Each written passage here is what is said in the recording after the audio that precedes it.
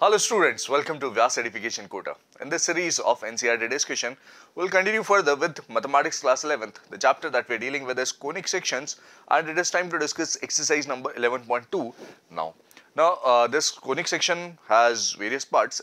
From the point of view of NCERT, we have circles in the first exercise.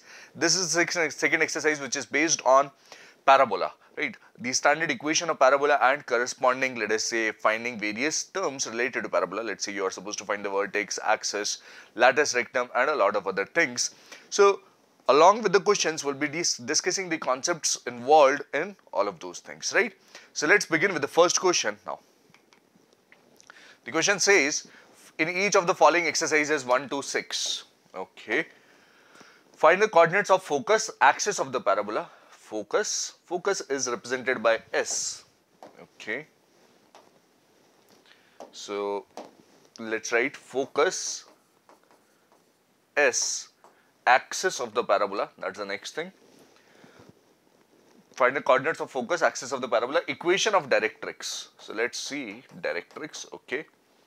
And length of latus rectum denoted by LR, let's say. So these are the four things that we need to find. Okay, this is y square is equal to 12x.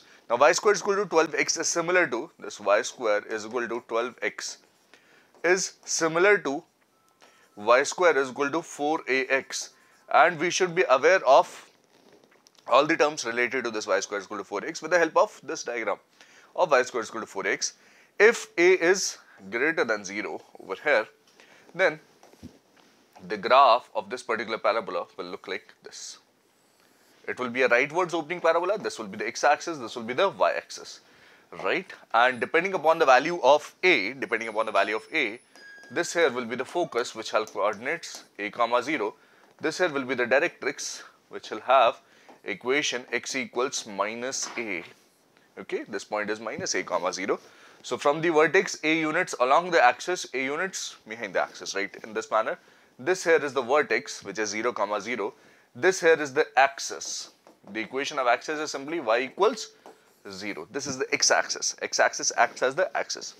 And what about the latus rectum? This here is the latus rectum from this point to this point, and length of latus rectum is simply 4a, which is 4 times this distance, right? That's what you can observe. So focus, axis, directrix, latus rectum can be identified easily with the help of this. So once you are given this particular parabola, you can identify that 4a is equal to 12. That tells me that a is equal to 4. Sorry, a equals 3 by comparison with the original one, by comparison with the standard parabola. A equals 3. That's what you can observe, right? Once you have observed a equals 3, can you see that focus will be simply a comma 0. Focus, which is a comma 0, will be simply 3 comma 0 over here. Yes. Axis is y equals 0, which will also be y equals 0 over here, right? Directrix is x equals minus a, or x plus a equal to 0. That becomes x plus 3 equals 0 for a equals 3, right? Latus rectum is equal to 4a, 4 times 3, which is 12. That's my answer for this complete question, as you can see with the help of this diagram of standard parabola opening rightwards. Y square is equal to 4ax. With the help of that, the only thing that we need to identify is a in the given question, and rest all things become very simple with the help of this much information, right? So that's all that you have in this question.